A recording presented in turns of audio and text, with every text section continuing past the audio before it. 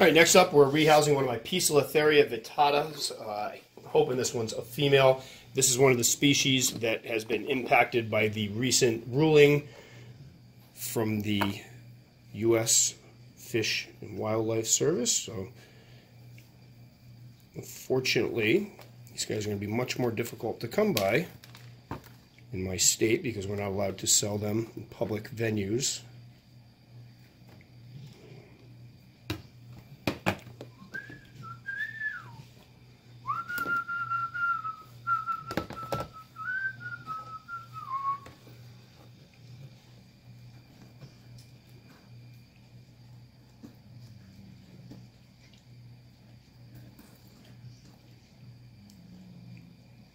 I'm not talking, am I?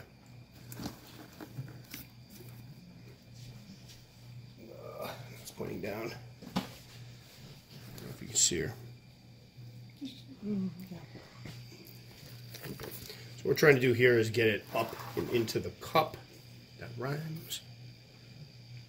We have to just go down and get her. See, that's what you don't want, the scramble. So I'm usually pretty good at not getting.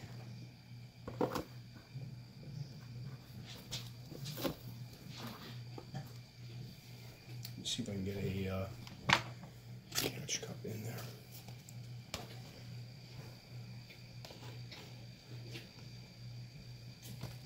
Not very well.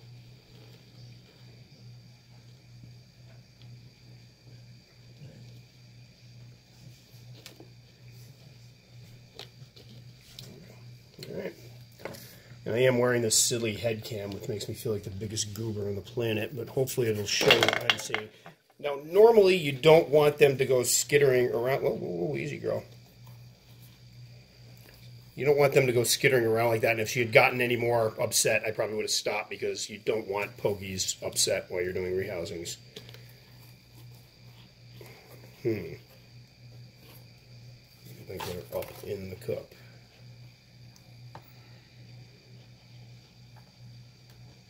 There we go. She's trying to get out of the cup.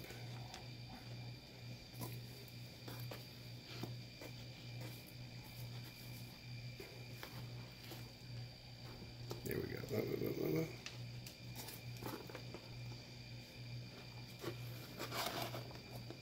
Watch your fingers. There we go.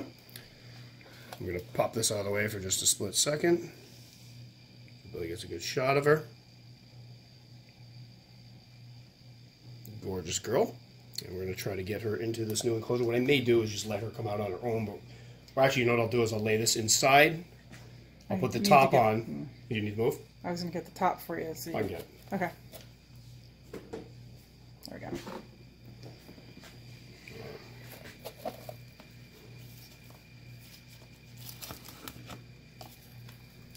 And what we'll do is try to prod her out. Now again, I've said this many, many times, there is no harm in leaving the spider in the catch cup. Which we may do with her because she doesn't seem to want to come out. No.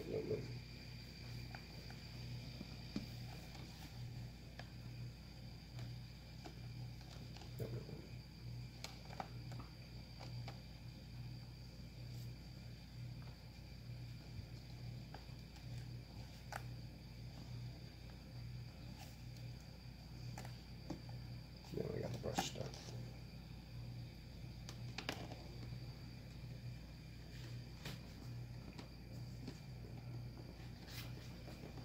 You get a shot of her? Yeah.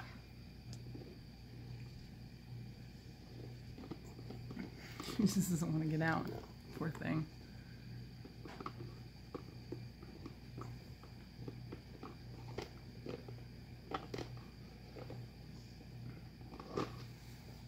There we go.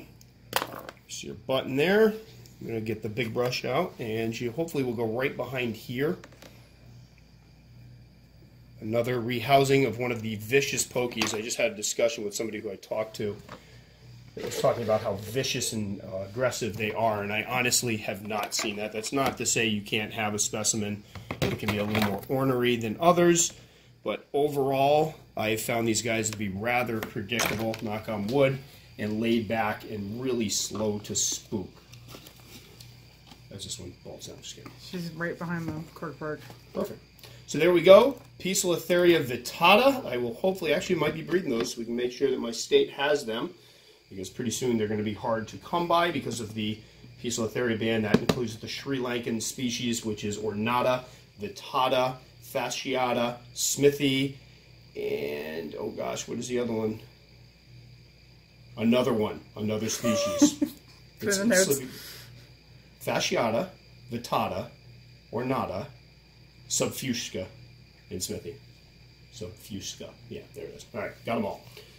Didn't have my notes for this one. So there we go. And again, I like these sterilite containers, although this will probably be temporary because I'm already starting to get some of them out of here, but I do have more pokies going, and I've got to do kind of a musical chairs type thing with rehousings to make sure that I have room for them all. But I like these because they open from the top. They give me plenty of room to work, and they keep my hands out of the way of the spider. Where if you go in from the side, if you notice when they get scared, they tend to circle. I don't like that because they can come right out.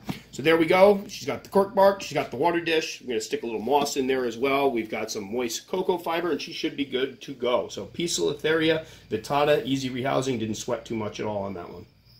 All right, so that went really well overall, and honestly, I have a really good time rehousing my Poecilotherias. I talk a lot about how my, blood pressure's up, whatever. They're really usually very cooperative. I've kept now, I think, 12 different species of them, probably over 2 dozen, at least over 2 dozen total, and I've never had ones that have given me any type of defensive behavior. They've always been very well behaved. Now, does that mean there aren't defensive specimens out there? Of course, it can vary from specimen to specimen. Some species are known to be a little more nasty than others, but I just haven't seen it myself. So again, I don't want to discount people that have had bad interactions with them, but I will say overall they're usually fairly easy and predictable to work with.